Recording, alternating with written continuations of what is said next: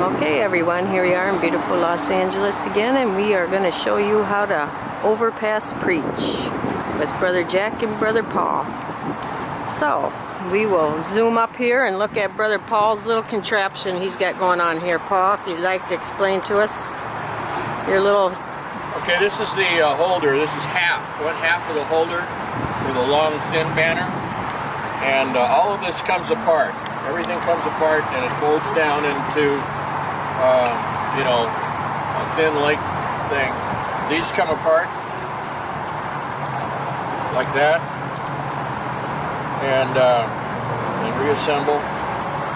This is it's basically made of 3/4 inch PVC, 3/4 inch PVC couplings, and 1 inch couplings, which fit nicely over 3/4 inch fittings. Then you have 2 sticks, which add a bit of spring to the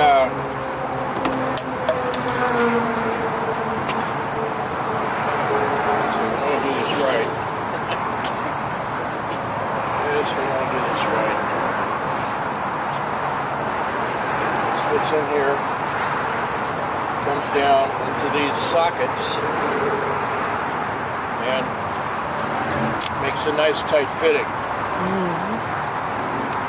And of course all of this is held together with the banner when you put the banner in it. So some of this is loose, difficult, but it stays together nicely when you put the banner on. It stretches across.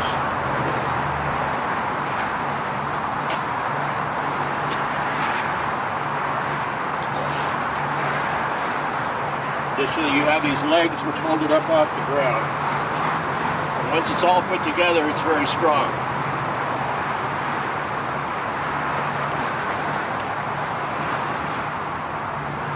And we're going to assemble it down here. It's easier than doing it up there, so we're going to put this together up here. So cut the video and we'll show it to you when it's done.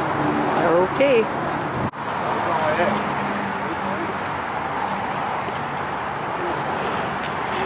These attach with tie wraps, very simple.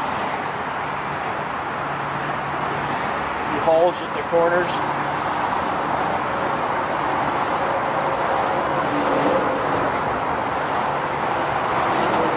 And then through the grommets on the banner. This is a little complicated in a way. I mean, it's really not that complicated. But this is really the only way you can legally do this in California on an overpass. I'm not sure where you are watching this, but it's a lot easier just to put this on the overpass on the fence. And though we can't do that here in California legally, that is the easiest way. That way you don't have to worry, you don't have to mess with this thing at all.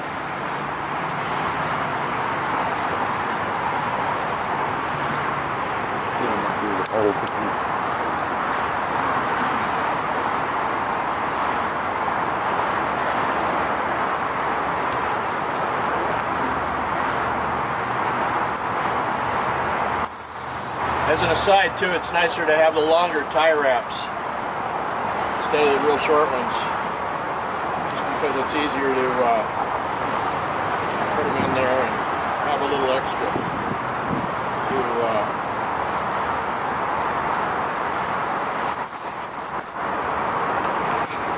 Looking good.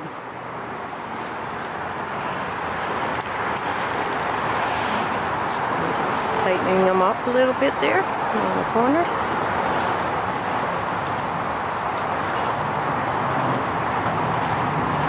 And the finished product looks like. There it is, ready to go. You additionally have some other grommets here if you need them. But when you get it on here pretty good, you don't really need them so much. We're going to do the other banner now, the same basic concept.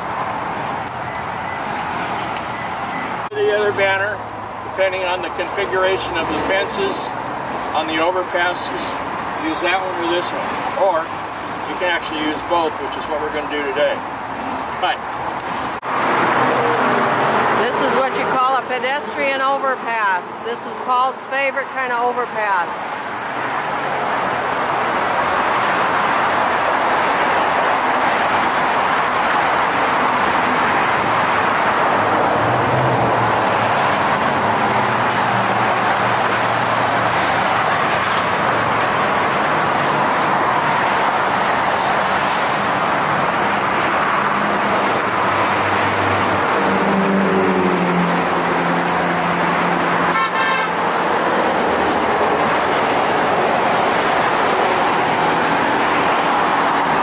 This wonderful traffic.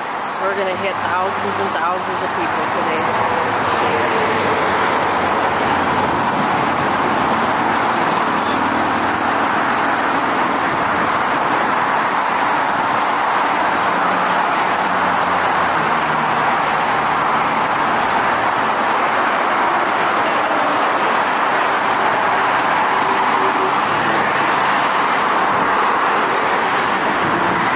This is a little scary being up here.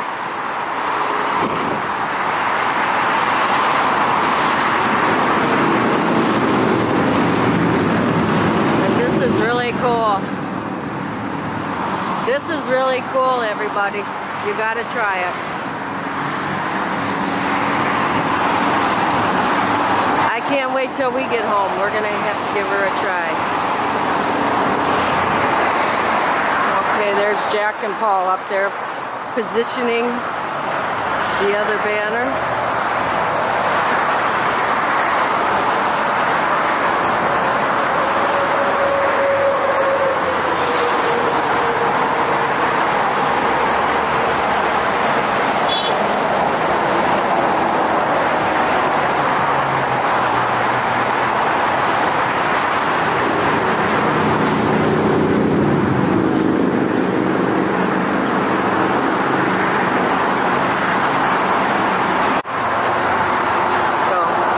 This video is a quick shot on a ministry that is wide open in many places of our country where there is freeways and a lot of people coming down the freeways from that direction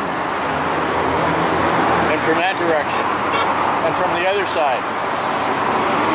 Go the other side.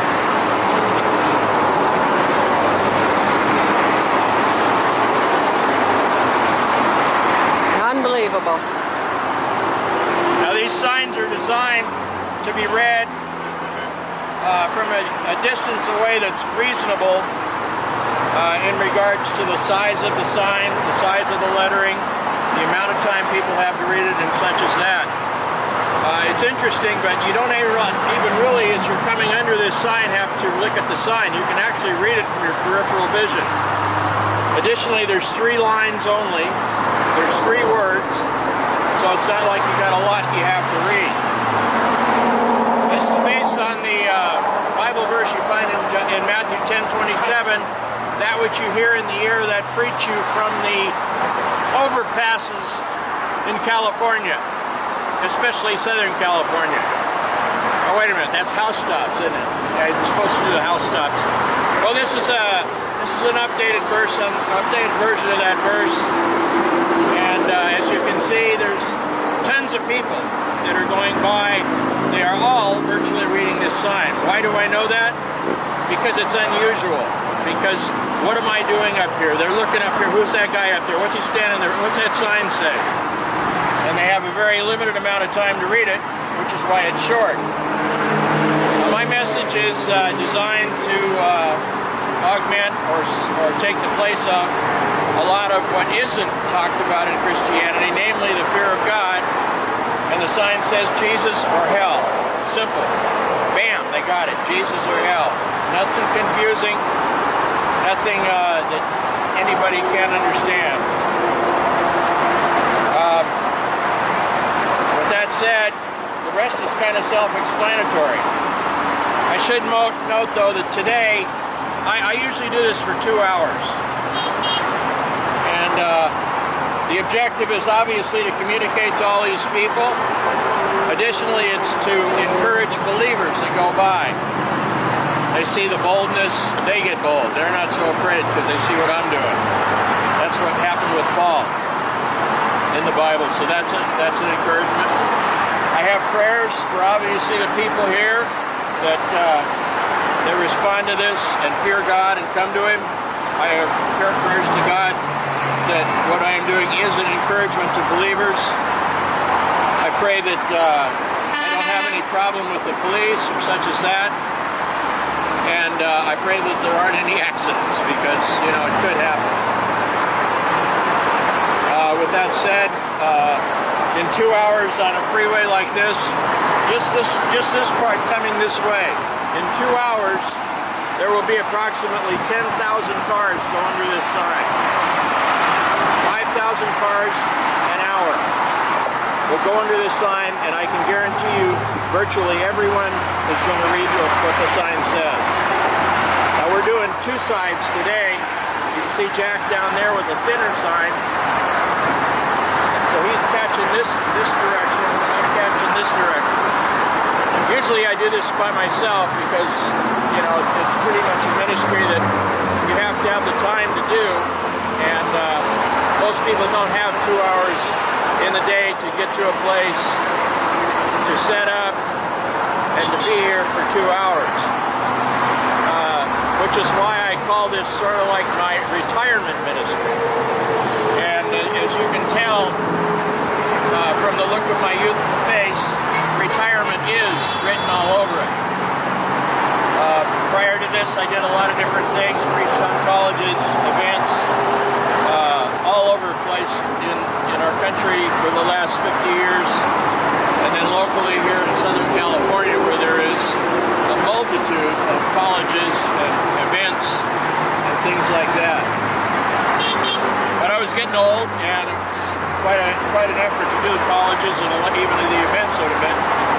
So I happened on this, and like I said, the volume is amazing. The volume of people that I'm able to communicate to effectively with the sign that you know, cuts to the chase, says it like it is, gets the job done. I can do this every day, 2 hours in the morning, 2 hours in the afternoon sometimes. It's just an amazing deal. Now, it is unusual because it's California. And California, as you know, Los Angeles especially, has tons of freeways. May not work where you live as good. I'm sure there's some freeways you can do this on, but you're probably never going to get anything like Southern California. With that said, if you have any other questions or would like to talk to me about it or anything of that nature, I can be found at pmitch@sbcglobal.net or preaching for him, PREACHINFORHIM@gmail.com. Question for you, Brother Paul. Do you attach the sign to the fence? Okay, you might note that I'm holding the sign. This is what is known in California as the legal way to be able to do this. It's not legal in California to attach the sign to the fence. But it's kind of like a law that, you know, not everybody, you know, like everybody isn't going to be that crazy about it for a number of reasons. First of all, I'm usually just one guy up here. I'm not 15 people causing this big distraction. But this is what's legal. I don't know what's legal in your state. It may not be legal to do anything. But this walkway here is considered public property. And it's because it's public property, you can stand here with a sign all day long. Okay, thank you. That's why I have the framework. Okay. And so I have no problems with the police with that setup. Okay. If the police come, how do you deal with the police? Okay, if the police happen to come, I don't fight the police. For the most part, if they want me to go, I'll probably go. It depends on the person. It depends on the police officer. And I should say that police officers are all over when it comes to this. Some go under the bridge, give me a fist bump, high five, and honk. Some of them don't. But it's very complicated for a policeman to get off the freeway, to find the entrance to this. This is a pedestrian bridge, which is the best kind. You can do it on other bridges too, regular highway bridges. But all of this is very complicated for a policeman to do. So I've been on about 120 overpasses since I started this about 9 months ago. And I probably have had discussions with the police maybe 5 times tops. And like I said, I don't fight them. If they're bound and determined to get me off this bridge, I don't go into this. I'm an American. I got my freedom and stuff such as that. But when you have a banner that's held by a frame and you're holding the banner, you are legal. So you could say, I am legal, and there's nothing wrong with what I'm doing. If the banner is attached to the fence, that's a different story. But in any case, I try to minimize my contact with the police by being cooperative, and it works out a whole lot better than, trying to fight and all that. You'll hear people honking as they go under. Those are believers. They are being encouraged as we speak. They like it. I mean, believers like it when they see something about God. It's an encouragement. So. Okay. Well, if you would like to communicate with Brother Paul, just go to that YouTube down there, make a comment, and you'll communicate back and forth. Sure. Okay. All right. Thank you, everybody, for watching. See you next time. Okay, brother, we have a little PS here from Paul. Okay, additional detail on building these frames. These have to be the exact dimension all the way across. You probably know that. These have to be the exact dimension. And additionally, on the feet down here at the bottom, it's good to have those crutch tips on the bottom. That way it's solid on the bottom, doesn't want to slip out and go like that. So that's just a couple of additional things. Like rubber tips from crutches, you're saying? Tips, yeah. Oh, okay. All right, thanks, Paul.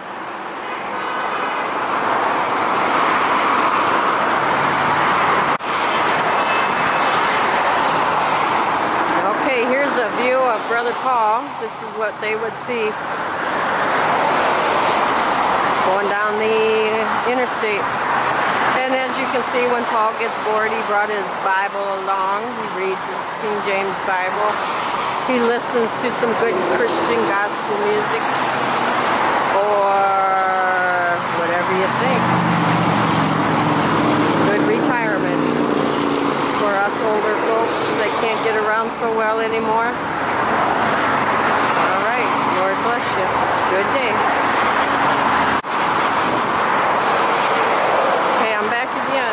Jack in his position.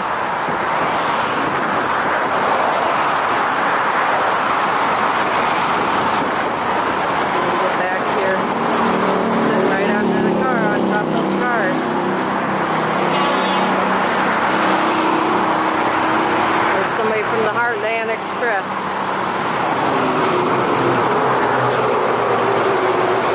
That's a Northern Trucking Company,